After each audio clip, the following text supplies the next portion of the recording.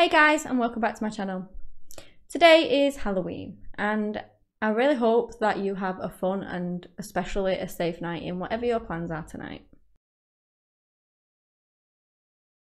So as part of All Hallows week, I'm going to be looking into a case that quite literally cancelled Halloween for one town, and this is the case of the abduction and murder of Shauna Howe. I'd just like to let you know that I mean no disrespect to anyone I'm going to talk about today. I've gathered the information off the internet and compiled it into one video for educational purposes.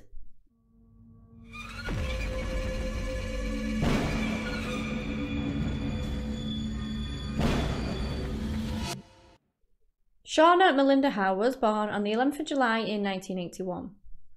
She lived with her mother, Lucy Brown Howe, and her stepfather, John, and they lived in Oil City in Pennsylvania.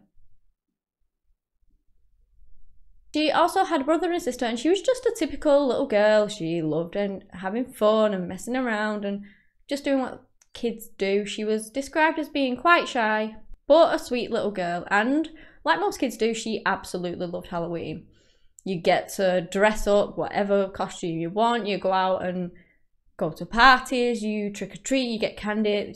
It's just a really, really fun time of the year, and lots of kids enjoy it, and it was one of Shauna's favourites.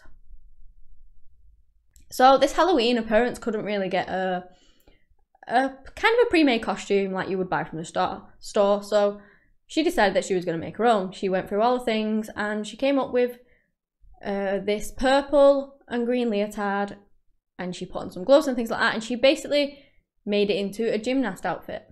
She was really creative and she was so proud of what she'd done, and it was a really, really good costume.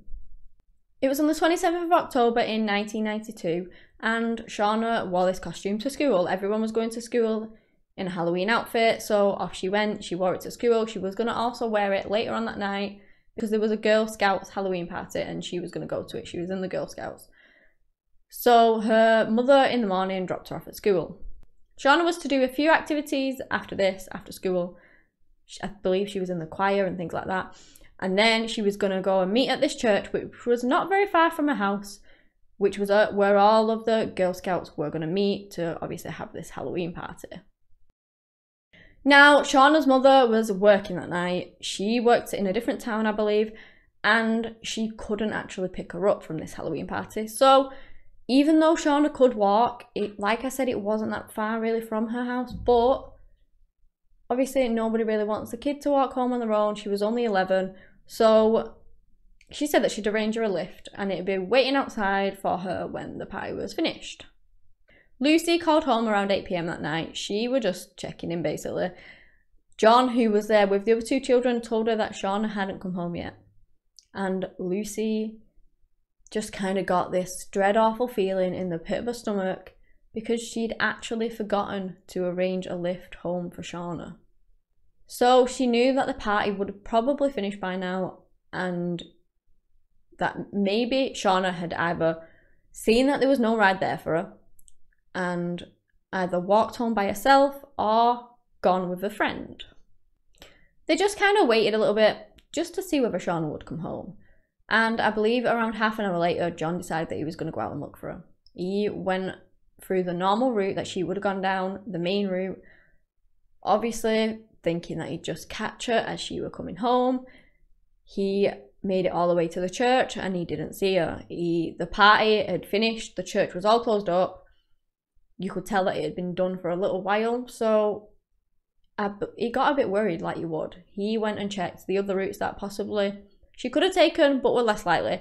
So down sort of neighborhoods that were around the corner and things like that, you can actually go through to get to his house, but it's not the usual route you take. He went through all them, he looked down all the alleys, everything, and Shauna was nowhere to be seen. He did go back home because what if she had then come home in the time that he'd been out? Maybe they just missed each other. He was praying that they just missed each other and she would be home when he got there. When he got back, she still wasn't there. I believe this church was around about half a mile from their home, so it wasn't that far away. At around 9:30, Lucy was finishing up at work and she decided that she was going to ring Shauna's biological father. He lived in the next town over, with her sister, and she figured that maybe Shauna had just gone there. Maybe because there was no lift for her, she went there to see her dad. But her father said that he hadn't seen her. Lucy absolutely panicked at this and she rushed straight home. She got home around 10 p.m, I believe, and she decided to call Joey L, which was Shauna's best friend. This would have been the person that she would have, if she'd have gone to the party, because at this point they didn't even know if she made it to the party. They didn't know where she was. What if she had been snatched? Maybe she'd been snatched before she even got to the party. So anyway, they rang Joey and she said that yes, Shauna went to the party, they were both together. When the party finished and Shauna quickly realised that there was no lift for her, she decided to walk home. They both decided to walk home. So they got to a section, a corner, where they would have to split up. Now, Joey actually said to Shauna, come back to my house. I'll tell my dad that you need a lift home, and obviously we'll sort it out. Shauna didn't really want this. Shauna kind of wanted Joey to walk her home. And then when Joey suggested that, Shauna disagreed. Now, I don't know why. Probably because she didn't want to be a burden to her friend's family. I'm not sure on that one. Anyway, she decided that she was going to walk home alone, which she didn't really want to do, but she did anyway. And the two girls parted ways. Little did Joey know that this would be the last time she would see her best friend alive again. Rightly so, her family absolutely panicked. She'd been missing for at least an hour since she split up with a friend at around 8-ish, just after 8. She'd not come home yet. It was now past 10 and she should have definitely been home. Like I said, it was only a half a mile away, so she would have made it home by now. She wasn't. They started to get worried. They called the police. The police came around and they began gathering the details of the child, which is when they got a call to say that there had actually been a child abduction around about 8 o'clock, which would have been the time that Shauna was walking home alone. Basically, some person had witnessed it, they'd reported it, but not knowing which child it was, no kids had been reported missing yet, the police didn't really have much to go on. What if it was a prank? What if it was a Halloween prank? And they just didn't have a clue, basically. But now that Shauna was reported missing, could it possibly be Shauna? At around 8:06 p.m, Dan Payden saw a little girl walking down the same street as Shauna. She was on her own and she was wearing a little gymnast outfit. He then noticed a man on the other side of the street. This man was very tall and thin. He was smoking a cigarette and he was walking in the opposite direction of Shauna. This girl was definitely Shauna. It was confirmed later on, so that's how I'm going to refer to her as. But obviously Dan didn't know at the time when he made his claim. So this man, as soon as he clocked Shauna, he crossed the street and he went up to her. He seemed to be speaking to her, and then he grabbed her and he ran down round a corner and he disappeared. So Dan panicked. He ran straight after him, wondering what on earth had just gone on. What did he actually witness? A child being kidnapped? He didn't know. So he ran, and by the time he got there, all he saw was a small red car speeding off. So he assumed that he had just witnessed a kidnapping. He just witnessed a little girl being taken and then they sped off. So he panicked. He went knocking from door to door, begging people so that he could use their phone, so that he could call the police. He tried so hard. As soon as he saw it, he ran and he really wanted to help, but unfortunately, they were just too quick for him and they just disappeared. And I can't even imagine witnessing something like that. Dan, it must have been so horrible. He just witnessed a child be kidnapped and then he tried really hard to help. It must have been so awful for him to witness this child's abduction. And I presume it would haunt him for the rest of his life, because it certainly would me. Like I said, they pretty much confirmed that it was Shauna, so the police began searching for her. They set up roadblocks on any road in and out of Oil City. Basically, nobody could come in and out without being stopped. What if Shauna was in one of the cars? What if this red car tried to drive out of town? Anything like that. So obviously they put up these roadblocks. They told police stations within 100 miles, I believe, about Shauna going missing, so that if anybody turned up anywhere around there, they would just know that it was her and to be on the lookout. They searched the entire area. They went from door to door. They just looked everywhere that they could. Now, the community and Shauna's family really did all come together to try and find her. Lucy was actually asked to stay inside because the police believed that Shauna had been kidnapped and that it was going to be a ransom note. They believed that they were going to call and going to ask for some money in return for the safe return of Shauna. So Lucy was asked to stay behind so that she could answer this phone call if it ever came. So she wasn't actually able to go out and look for her daughter. But she does recall looking out the window and seeing hundreds of people stood outside her house, and they were all there to look for her daughter. And I do find that really nice. When a community comes together like that, it kind of makes you so proud, and that the people were just all there trying to look for her daughter. Obviously, you wish it would have been under better circumstances though. So this was when the authorities went on to actually cancel Halloween. They thought it was too dangerous. It was the prime place to snatch up children. They were out, some of the older kids may have been out trick-or-treating alone or with friends. It's dark, everyone has costumes on, it's quite easy to conceal yourself, and Shauna was snatched from the street. So what was to say that didn't happen again on Halloween when it would have been probably easier? So they just stopped it, and nobody really did push against it because everyone was worried. Nobody wanted the children out at night trick-or-treating. What if this happened to their kids? So they didn't really argue with it, they just went along with it. Shauna's uncle, Keith Sybil, went on to lead a really big search group. It kind of split it up into different sections, but he was sort of the main leader, and the amount of land, when you read it and you look into it, they actually covered is pretty astonishing. They were so determined to leave no stone unturned, basically. They just searched absolutely everywhere, and it just kind of surprised me the distance they actually managed to cover in such a short time. On the 29th of October, 2 days after Shauna's disappearance, one of her uncle's little groups actually found something. The group were currently searching Coulter's Hole, and this is kind of like a hiking trail where people go camping and fishing, and sort of teenagers go to get drunk, and it's very hidden and secluded. So it's kind of quite a public area in that sense, but it's very well hidden. So there was this bridge that was running over the river that went through it, and it was around 8 miles away from town. So they'd been searching this area quite extensively when one of the members came across something by the water. When Keith went over, he recognised it instantly as Shauna's leotard, the green costume that she'd created, so they called the police straight away. The police came, they scoured the area, they did their own search, trying to find if there was anything else. Maybe because they found this, they might find Shauna, they might find some other evidence. So, and obviously they needed to take the costume into evidence and send it off for testing.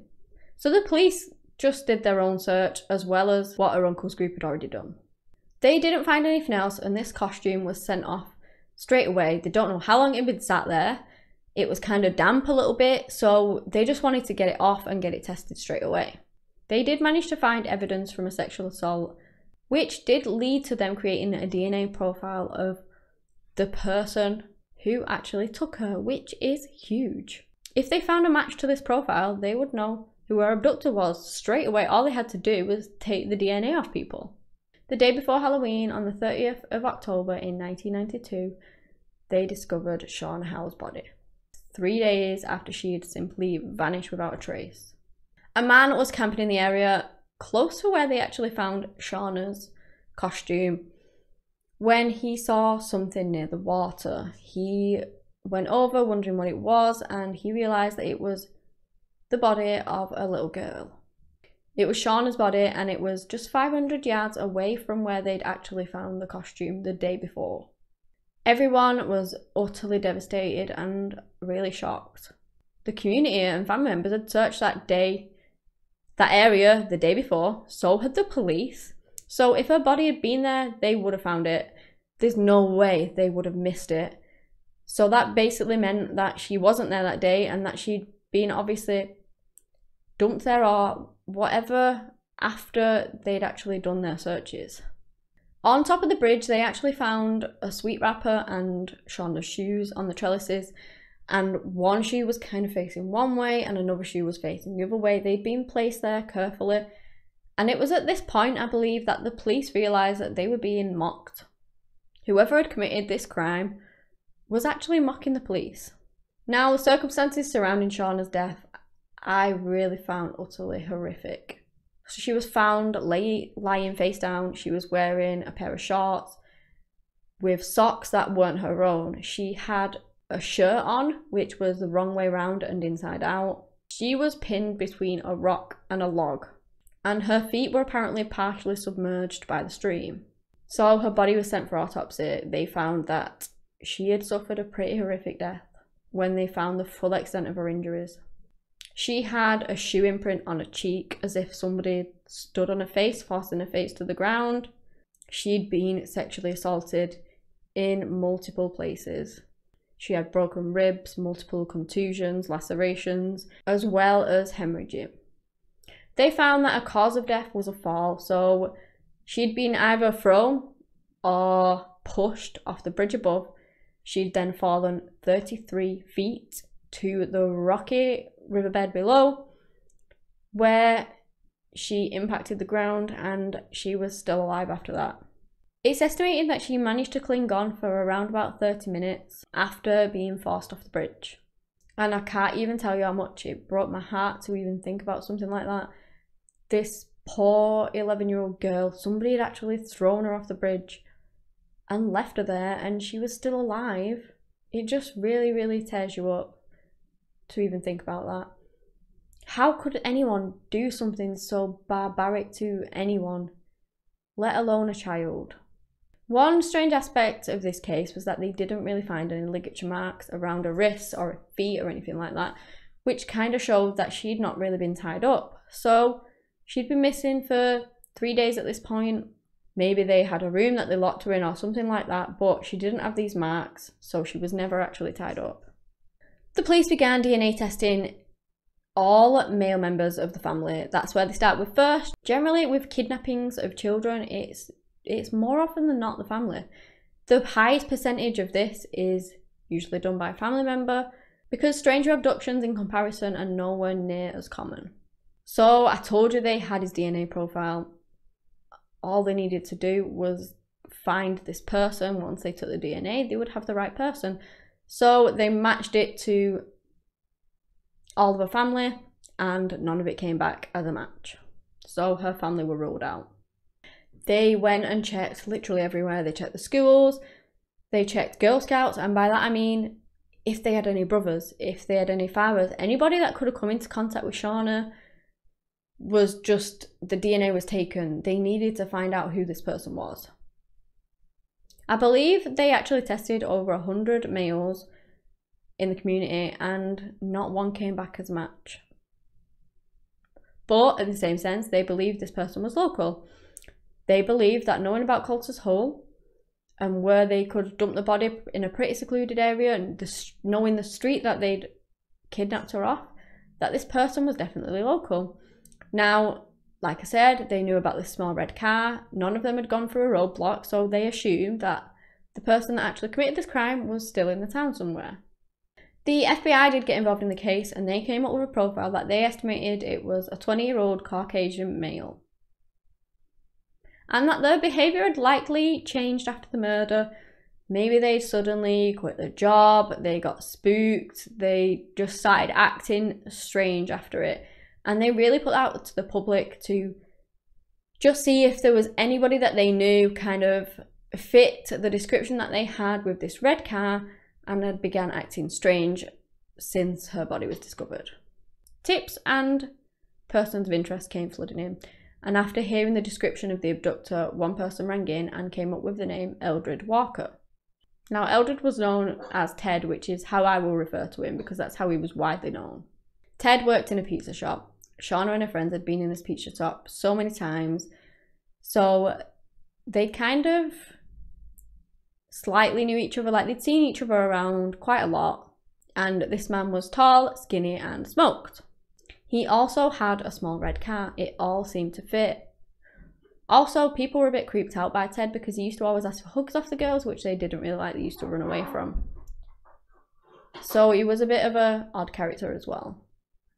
But they took his DNA and the DNA didn't match. So obviously they kind of ruled him out from that. They were looking for this specific DNA profile and he didn't have it. There was one in particular that quite a few people actually came forward with his name, and this man was called Michael. Michael, as soon as Shauna's body was found, literally got on a bus and skipped town, and he never came back. The police and everyone thought this was really suspicious, but they didn't have that much to go on, and they couldn't actually find him until years later. When they did finally find him years later, he had nothing to do with Shauna's case. Nobody actually knows why he ran, because he literally had nothing to do with it, and he was ruled out years later. There were quite a few suspects that did come through, but none of them matched the DNA profile of the killer, and so were ruled out. In 1995, Robert Graham was assigned to Shauna's case, and he decided that he was going to bring in a man called Robert Ressler so that he could have an insight into the case and gain his help from it. He worked in the behavioural science unit in the FBI, and he'd looked into many cases, he'd interviewed many serial killers, so he agreed to look into this case, and when he did, he put forward the suggestion that there was probably more than one person there. And this was a thought that hadn't even really crossed the police's mind before, but it made sense. She had no ligature marks on her hands and feet. She wasn't bound in any way. So if there was more than one perpetrator, then one could have been holding her down while the other one did whatever. So it would just be easier to subdue Shauna if there were two of them without actually tying her up. So they broadened their scope. They looked more into kind of pairs of people, and they came across James and Timothy O'Brien. Now, these brothers, the O'Brien brothers, had a very, very colourful history with law enforcement. They had extensive criminal records involving sexual assaults on adults and children. They had done numerous other crimes within the town. They'd lived there all their life, I believe, in Oil City, and they just caused quite a lot of chaos in the town. James O'Brien had actually been identified by a 22-year-old woman who was leaving a nightclub one night. He approached her and he tried to shove her in his boot. Now, she fought back, and in doing that, he decided to slam her head against the pavement to kind of try and daze her so that she was easier to shove into his trunk. But what he didn't realise was that this actually knocked her out cold, and she lay unconscious on the floor. Again, he tried to get her in his trunk, but with her being unconscious, he found it a lot more difficult to actually get her in. He realised that he was taking too much time and he didn't want to be seen, so he left her and drove away. And this happened in 1995, so once she woke up, she was able to give a very vivid description of her attacker, and that it turned out to be James O'Brien. So obviously he tried to abduct this 22-year-old woman. They had extensive history with the police. They started looking into these two. What if they were involved in Shauna's abduction? Well, nothing really matched, because the O'Brien brothers didn't have a small red car. They also did not match remotely what the description of the abductor was. Obviously, he was tall and slim, and these two brothers were the opposite. So that didn't match either. And then the police actually saw that they were in jail at the time of the crime. So because of this, their DNA wasn't ever taken. If they were in jail at the time of the crime, obviously they couldn't have committed it. The police had nothing, and the case went cold over the years. And each time Halloween came round, it was a reminder of Shauna, whose killers were still at large and able to live out their lives. Something they didn't afford poor Shauna. And it was most likely in the same town with other children surrounding them. So after they cancelled Halloween in 1992, They did eventually kind of reinstate it in the form of you were allowed to go out and trick-or-treat, but not in the dark, not at night time. I believe they put a curfew on it between 2 and 4. The children could go out and trick-or-treat, but after that, it was not allowed. Because it was just too risky. Like I said, the killer was still at large. What if it happened again? For nearly a decade, Shauna Howe's murder remained unsolved.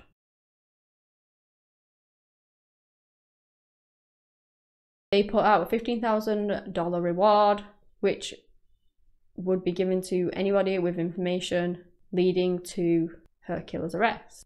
And the case was a very, very high profile one. It was so high profile, it was all over the media, and it basically just got everywhere. But still, it went cold. It was in 2002 when they actually had a breakthrough in the case. So Detective Richard Graham, who'd been on the case for many, many years now, was looking into a different case when he came across Timothy O'Brien. He had to interview him. Now, as they did with any male that came into an interview in the police station, this being a super high profile case, they brought up Shauna's name. He basically asked if he could take Timothy's DNA, because they did that with everyone. He knew it wasn't related to the case that he was in for, but they just needed to do it anyway. Timothy apparently was very cooperative, but when her name was mentioned in the same sense, his demeanour changed. He took the DNA and he sent it off, and it came back as not a match. But he really had a proper gut feeling that he was onto something with Timothy. He went back through all the interviews and all the paperwork and everything that was related to Timothy O'Brien and James, and at the time, like I said, the pair were supposedly in jail. Well, they never actually checked this out. They had in fact been arrested at the time, around about the time of Shauna's murder, but they were out on bail. So they were walking around freely when Shauna was abducted and killed. Timothy's DNA didn't match the DNA on Shauna's costume, but what if James's did? So he immediately set it up so that he could take James's DNA and test it against the DNA they found on Shauna. So he began delving back into the case again, anything to do with the brothers. On the 9th of January in 2002, a witness actually came forward, which was an old cellmate of Timothy's, and he stated that during the 9/11 lockdown, Timothy actually admitted to killing Shauna. So this kind of tied Timothy in with Shauna's case. Yes, okay, he wasn't the one that they found the DNA of the sexual assault on, but he could have been the one that killed her. Then in February, the DNA from James came back and it was a match. He was the one that had sexually assaulted Shauna. Now this linked both of the O'Brien brothers to Shauna. But what wasn't really understood was the description that Dan gave. He stated this tall skinny man was the one that actually took Shauna, and like I said, the O'Brien brothers didn't match that description whatsoever. So this brought in maybe there was a third person involved in the case. Well, after some more delving into the case, he came back around to Ted Walker. So how this all comes full circle and actually ties in is madness, because the O'Brien brothers were actually living with Ted Walker and his son at the time. He was tall and thin, he was a smoker, and he owned a small red car. But, like I said, his DNA didn't match. They'd already tested it, it didn't match. As with the O'Briens, nothing was really checked up with Ted either. When they discussed this small red car that he had, he stated that it wasn't working. And the police took it at face value. They never checked up on it. They never went round to see whether he was telling the truth. And if they would have, they probably would have found that the car was actually in fact running. So I really do think that because they didn't believe these people committed the crime, they didn't feel the need to check up on it, so they just let it slide. And the really sad thing is that all three of these men were involved. And it's just the circumstances of it all. They had the description of the tall skinny man with the red car, but the DNA didn't match. They had these two brothers who they thought were in jail. Again, they didn't take the DNA because they couldn't have committed it if they were in jail, but they weren't. So it was just really, really sad and strange how everything came about. They brought in Ted for questioning, and he kind of told them that they were just going to do a Halloween prank. They were going to abduct a child, on Halloween, and they were going to make it look like the police were really incompetent. They were going to make the police look like fools because they couldn't solve this abduction, and then they were going to release the child. No harm would have been done to this child, and they thought that they wouldn't ever get caught because, well, in their eyes, the police of Iowa City were idiots.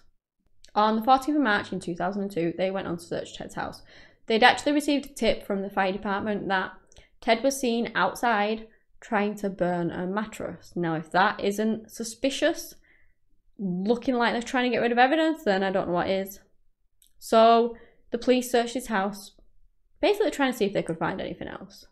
With it being such a high profile case, Ted's face ended up all over the media with his house being searched in relation to it. And a member of the public rang in, Dan Payden, and he confirmed that the man on the TV was the man who had abducted Shauna.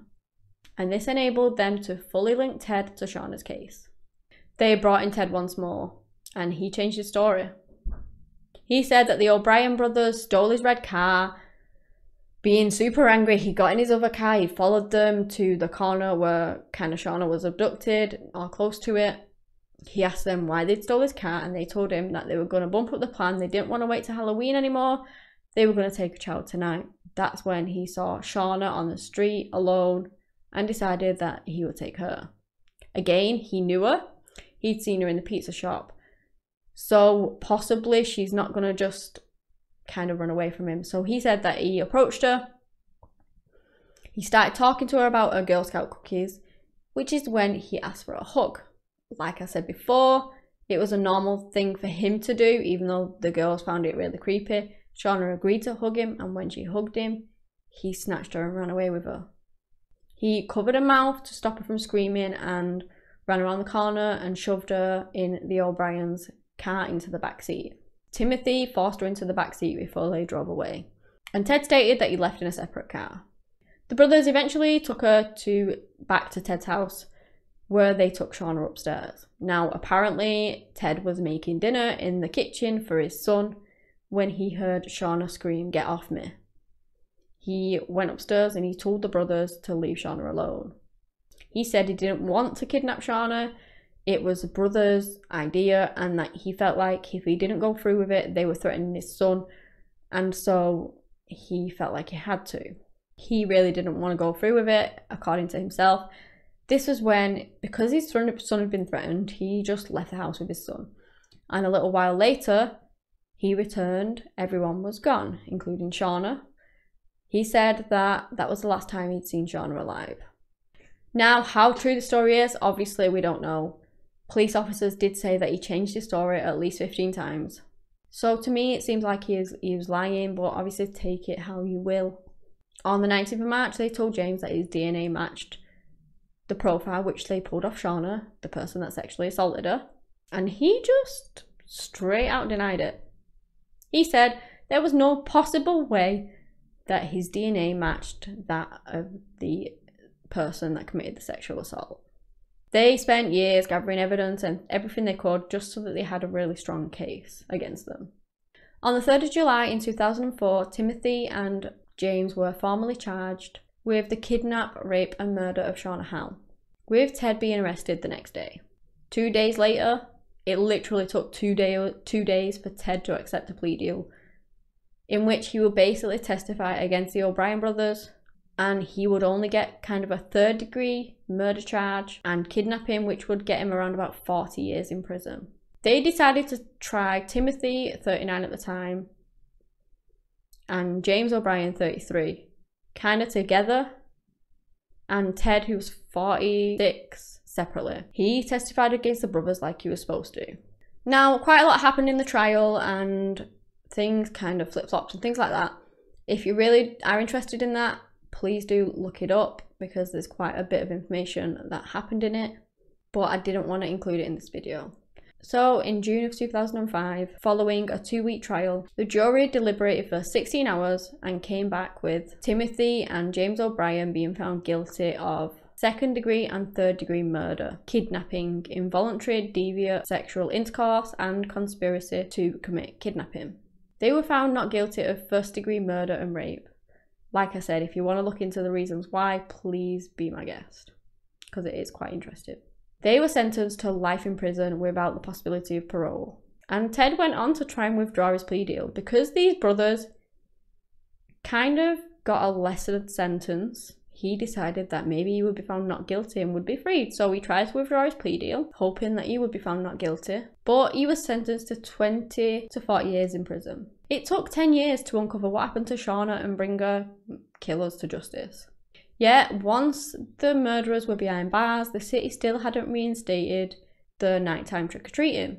Like I said, following Shauna's murder, the council voted to prohibit trick-or-treating after night, and that ban remained in place for 16 years before it was finally lifted in time for Halloween in 2008. So that year, a little girl, not much different from Shauna, that lived on the same street but wasn't around at the time of Shauna going missing, did a presentation and things like that, and she actually managed to convince Oil City Council to let the children trick-or-treat again at night time. And in fact, they did actually reinstate Halloween back to normal. The children of Oil City were once more allowed to trick-or-treat after dark. And it just goes to show how hard-hitting Shauna's murder was on that community, on the town and on the world. For the council to literally cancel Halloween for 16 years. I truly found this case horrifying. How these men could just take an 11-year-old girl and throw her off a bridge 33 feet down, where she would lie for half an hour suffering until her body finally gave in to her injuries. They threw this poor girl away like a piece of trash, and I just can't really get my head around that. On the other hand, I'm really thankful that they did eventually find who was responsible and they were given the justice that they deserve. Not that that can ever bring Shauna's life back. Obviously, her family lost the special little girl, and the hole in the hearts of Shauna's family could never heal. But at least her murderer was behind bars and he couldn't hurt anyone else. They couldn't hurt anyone else. My heart also really breaks for Lucy. She'd forgotten to arrange a lift for her daughter that day, which is a mistake that any parent could do, and probably many have done.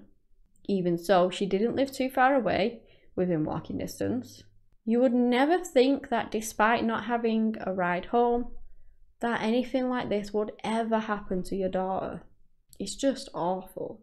I hope that her family were actually able to find some peace finally in capturing the murderers, and they were able to carry on knowing that she was such a treasure to the community and she affected so many people's lives, and they can just remember her fondly. So guys, that was the case of Shauna Howe that cancelled Halloween.